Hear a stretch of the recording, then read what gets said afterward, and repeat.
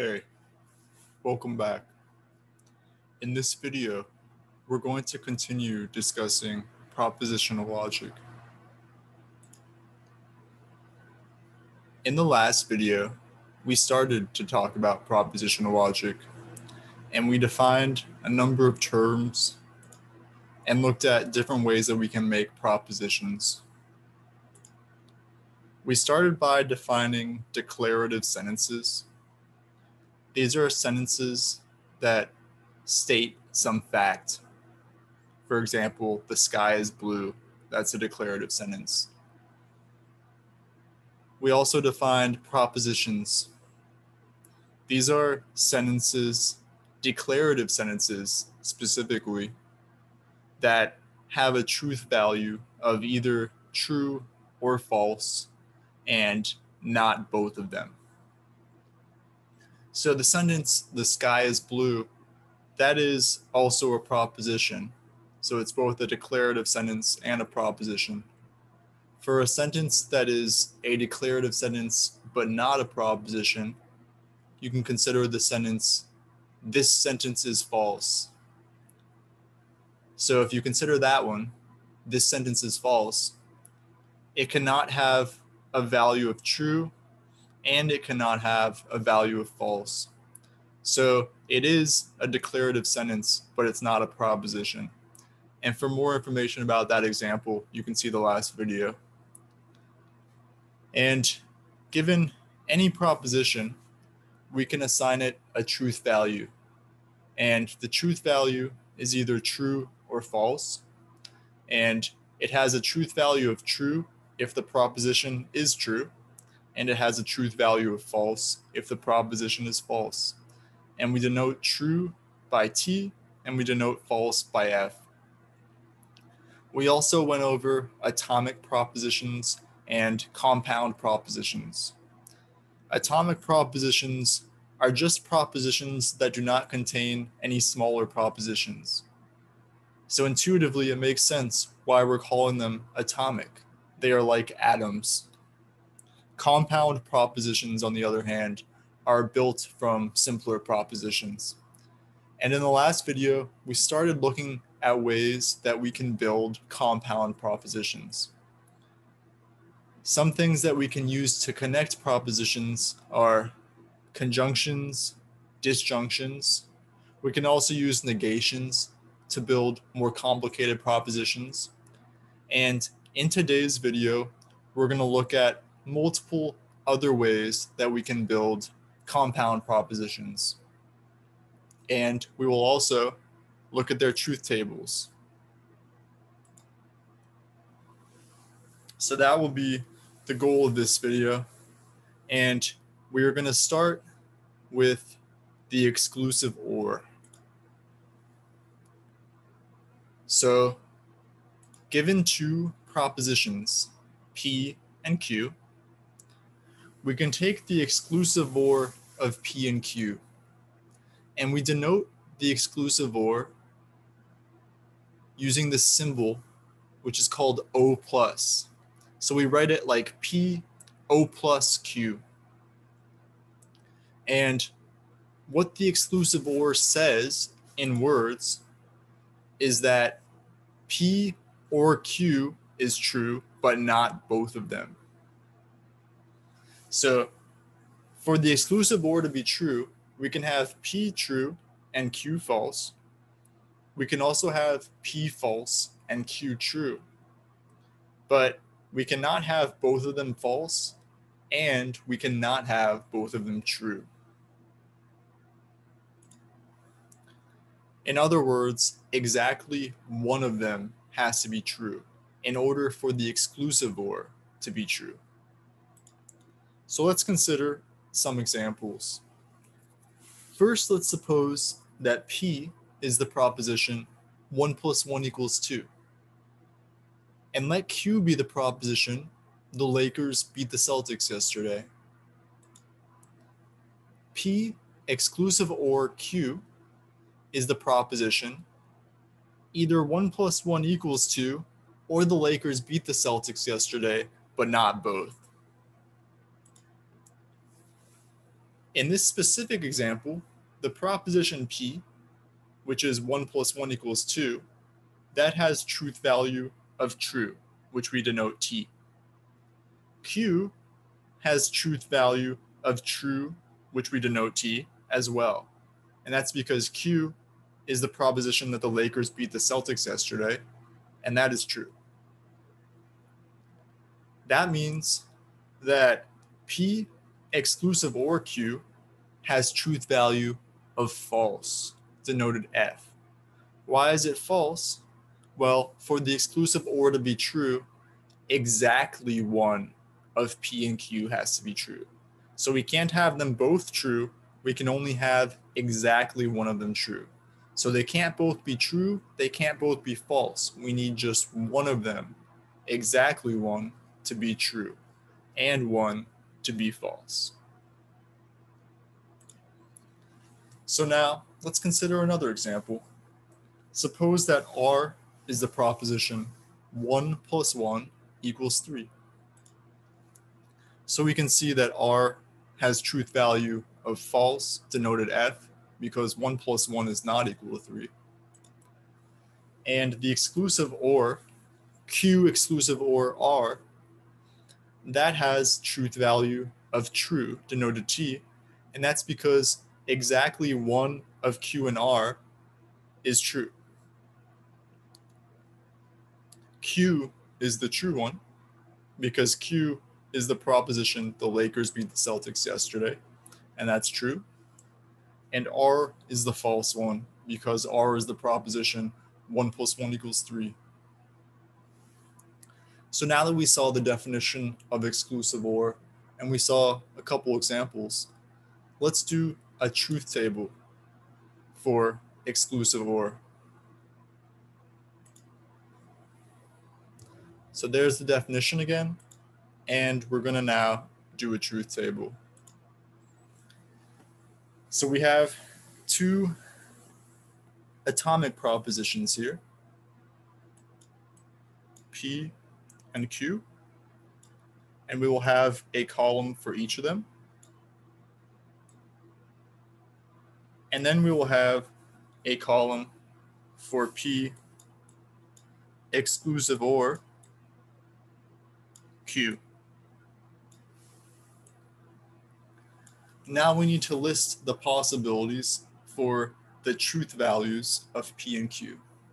Since we only have two atomic propositions here, the total number of rows of truth values that we're going to have here is going to be 2 to the 2 power, 2 squared, which is 4. 4 total rows. So we'll have a row that is T and T for true, true. We'll have a row that is true, false, P true, Q false. We'll have a row that's false, true, P false, Q true. And we'll have a row where they are both false. Now we just need to evaluate the exclusive or of P and Q. When both P and Q are true, the exclusive or is false. When P is true and Q is false, then exactly one of them is true, so the exclusive or is true. When P is false and Q is true, again, exactly one of them is true here. Q is the true one now, and that means that the exclusive or is still true. And finally, this last row, when they are both false, P and Q both false, for the exclusive or to be true, recall again, exactly one of them has to be true. But if they're both false, then neither of them is true, so the exclusive or is false. So that's the truth table for the exclusive or. And we can see what's interesting here is that this truth table has 2 rows that evaluate to false and 2 rows that evaluate to true. So the same number of rows are false as the number of rows that are true.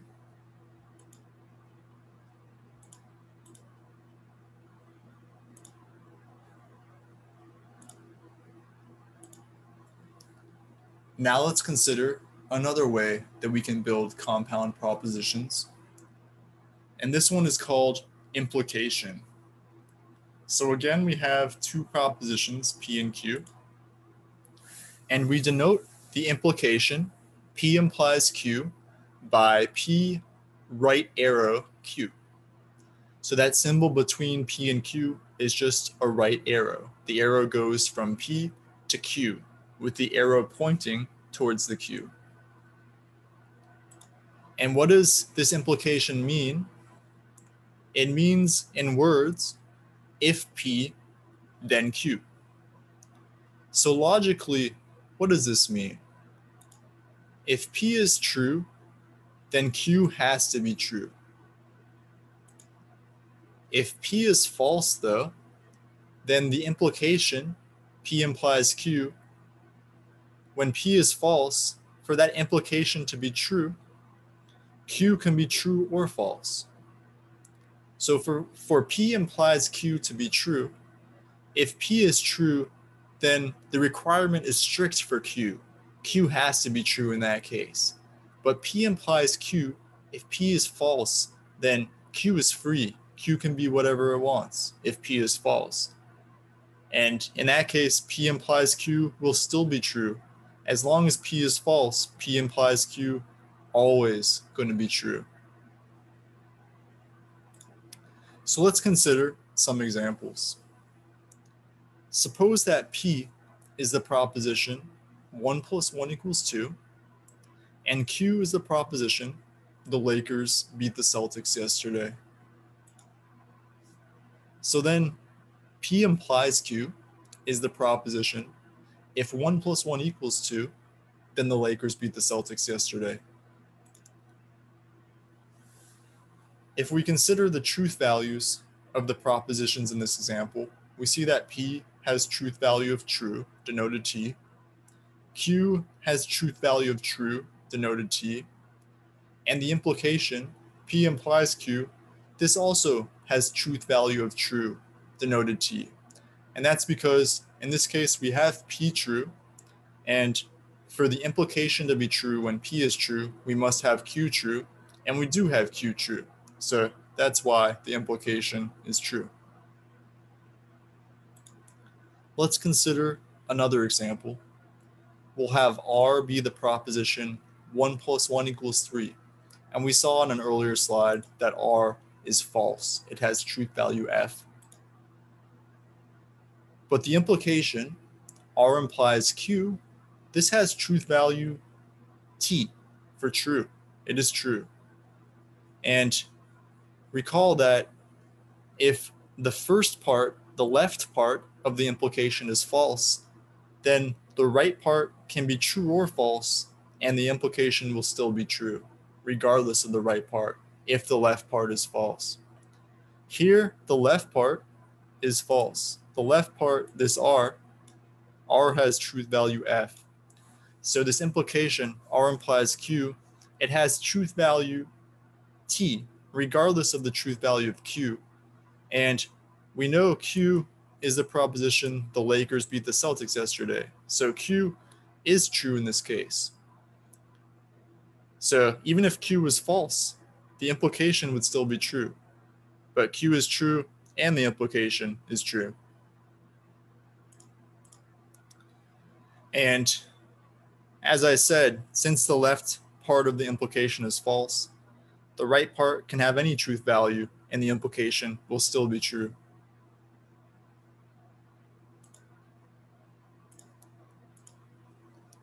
So now that we saw the definition of implication and some examples, let's look at a truth table for implication.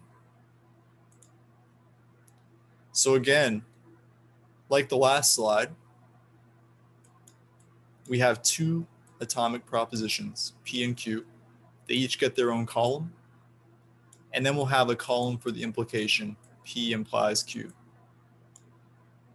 We will list out the possibilities for the truth values of the atomic propositions. It's going to be the same as we saw on the last truth table.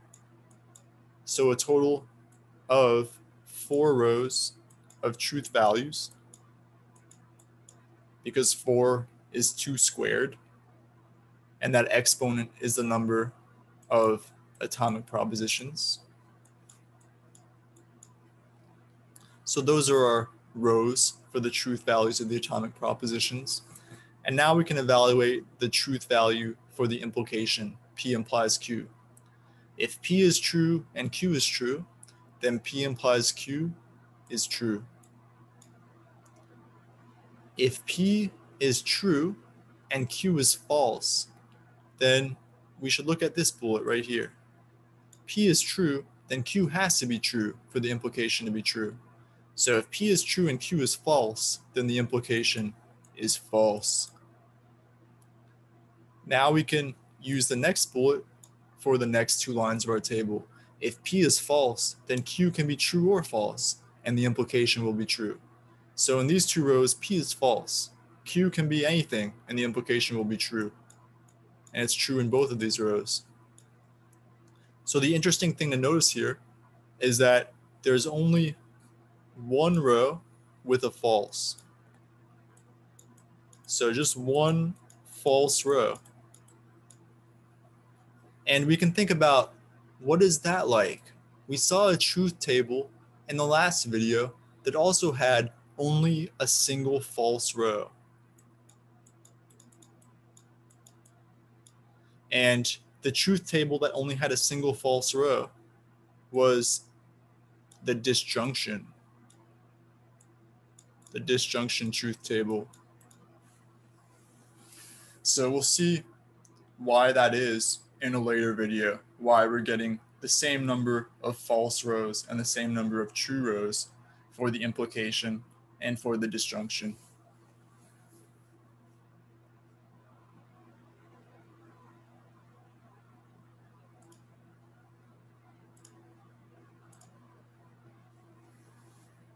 So now let's look at another connector called the biconditional. Again, we have 2 propositions, P and Q.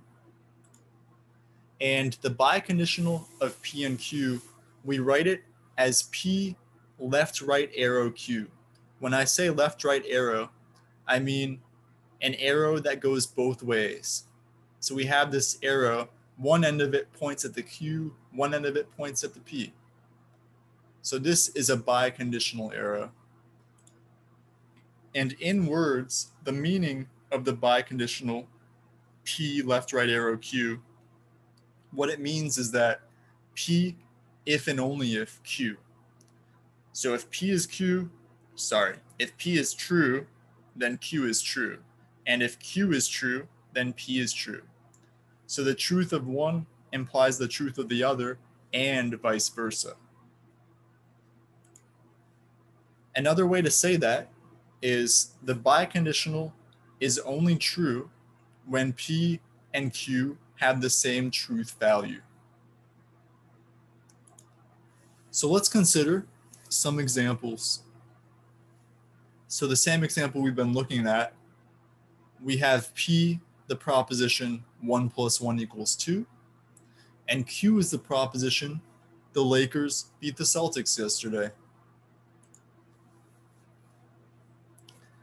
Now the biconditional P if and only if Q is the proposition 1 + 1 = 2 if and only if the Lakers beat the Celtics yesterday. And in this example, we can see that P is true, so its truth value is T, because 1 + 1 is 2. Q is also true, and so its truth value is T, and that's because the Lakers beat the Celtics yesterday. And that means that the biconditional P if and only if Q is also true, because the truth value of P and Q are the same. So they both have truth value T. So the biconditional P if and only if Q is true. Let's consider another example. Suppose that R is the proposition 1 + 1 = 3. So as we saw earlier, R is false, so its truth value is F, because 1 + 1 is not 3. And that means the biconditional Q, if and only if R, has truth value of F. It is false. And that's because P and Q, by which I mean Q and R here, they have different truth values. So here, the R has truth value of F, and the Q is the proposition the Lakers beat the Celtics yesterday. Q has truth value of T. So R has truth value F, Q has truth value T, and the biconditional is only true when they both have the same truth value. So this is why the biconditional here is false. And that's what that last bullet says. One of them is true, one of them is false. So the biconditional is false.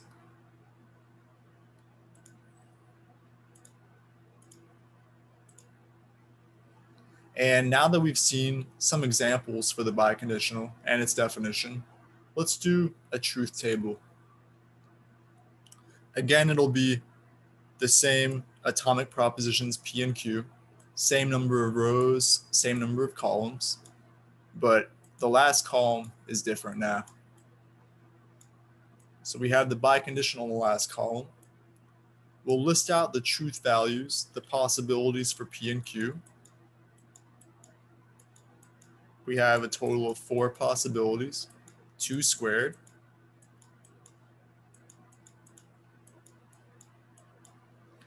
And now we can list the truth values for the biconditional. When P is true and Q is true, P, if and only if Q, is true. When P is false and Q is true, then P, if and only if Q, is false. When P is true and Q is false, P, if and only if Q, is false. So both of these false ones, just note that the biconditional has to be false there because it's only true when P and Q have the same truth value. And these rows, the truth values are different. That's why the biconditional is false. However, in the last row, they're both false. P and Q both have the same truth value there. The truth value is F. So the biconditional is true. And that completes our truth table for the biconditional. And one thing you can notice here, which is interesting, is that the number of rows with falses is same as the number of rows with trues. So we have an equal number of falses and trues. There's 2 of each. And the other table that we saw, which had 2 falses and 2 trues, was the exclusive OR.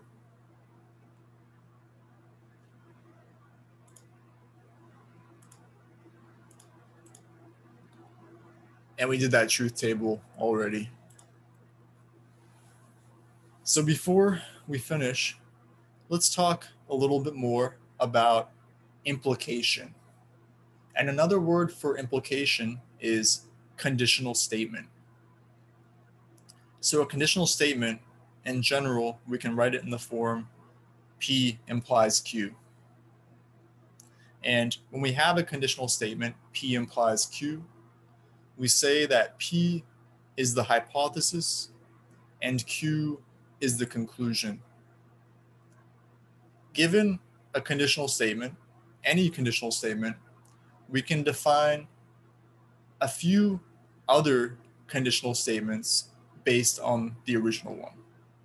And these conditional statements that we're going to define are known as the converse, the inverse, and the contrapositive. First, the converse of the conditional statement P implies Q is just Q implies P. So in order to get the converse, you take the hypothesis and the conclusion and you just swap them. So you swap the hypothesis and the conclusion. And that's how you get the converse. The inverse of the conditional statement P implies Q is not P implies not Q. So how do we get the inverse from the original conditional statement? We just negated the hypothesis and the conclusion. So that's all we did. We did not swap them, but we did negate them. And that's what the inverse of the conditional statement is. And the last type of conditional statement that we're going to define is the contrapositive. And the contrapositive of the conditional statement P implies Q is just not Q implies not P. And how do we get the contrapositive from the original statement? Well, we just swap and we negate the hypothesis and the conclusion. So we swap them, we swap the locations of the P and Q, and we also put negations in front of them. And that's the contrapositive. And the claim here is that given any conditional statement, you can form its contrapositive, and regardless of the truth value of the original conditional statement, the contrapositive must have the exact same truth value. So we're going to see, why is that true? And in order to see why it's true, we can, again, use truth tables.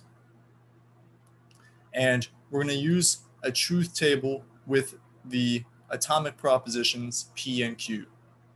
So any conditional statement, it's going to have a hypothesis and a conclusion. So we will write our hypothesis as P and our conclusion as Q. We're going to form a truth table here. We're going to consider all the possibilities for the truth values of P and Q. And we're going to show that for each of those possibilities, we get the same truth value for P implies Q as we get for not Q implies not P. Now, in order to evaluate this one right here, it's going to be convenient to have the truth values for not P and not Q. So we will add a column for not P and not Q as well. And we'll put it before this one. So not P right there, not Q right here,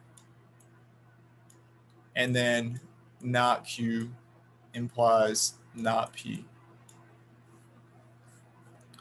And now we can build our truth table. And what we're trying to show here is that this column right here is going to give us the same values as this column over here. So these are the two columns that we care about the most. So first we'll list out all the possible truth values for P and Q. So they can both be true. P can be true and Q can be false. P can be false and Q can be true. Or they can both be false. Now, if they're both true, we saw in an earlier slide that P implies Q is true. If P is true and Q is false, then P implies Q is false. And we saw in that earlier slide that these last two rows are both true, because if P is false, then the implication must be true, because P is the hypothesis, and any implication with a false hypothesis is a true implication. So that gives us the column for the implication P implies Q. Now we're going to do a column for not P. So when P is true, not P is false. When P is false, not P is true. Now we do the column for not Q. When Q is true, not Q is false. And when Q is false, not Q is true. And now it's time to do the column for the contrapositive. So the contrapositive, not Q implies not P. So here, the not Q in this first row, not Q is F, not Q is false. So the hypothesis in this contrapositive, the hypothesis right here, here's our hypothesis, that's false. The hypothesis is false. And remember, in a conditional statement, whenever the hypothesis is false, then the whole statement is true, regardless of the truth value of the conclusion. So this one is true because the hypothesis is false. Now here, our hypothesis is true. So the hypothesis right here, not Q, it's true right here. And recall for a conditional statement to be true, when the hypothesis is true, the conclusion also has to be true. Here, the hypothesis is true, so that means we have to check the conclusion. The conclusion right here in this row, the conclusion is false. So when the hypothesis is true, but the conclusion is false, that means the implication is false. So let's continue. Now we have the third row, and not Q here is false. So the hypothesis is false. And remember, with an implication, when the hypothesis is false, the implication is true, regardless of the conclusion. So this is true. And now we can do the last row. The last row, not P is true, not Q is true. So not Q implies not P. The hypothesis is true, the conclusion is true, so the implication is true. And now we can look at these two columns together. We got TFTT, TFTT, and it turns out we were right. So any conditional statement and its contrapositive must have the same truth value. So we showed that.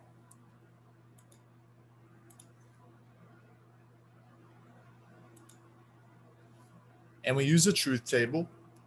And what we just showed with the truth table, it also shows that this biconditional proposition is always true, regardless of the truth values of P and Q. And we can see that by adding an extra column to the table that we did on the previous slide. And that last column would just have this proposition at the top of it, and it would just have 4 rows. And we would just list out the truth values in those rows based on the truth values for P implies Q and not Q implies not P. So we can say that this biconditional proposition is always true, regardless of the truth values of the propositions P and Q. And that brings us to the end of this video. Thanks for watching.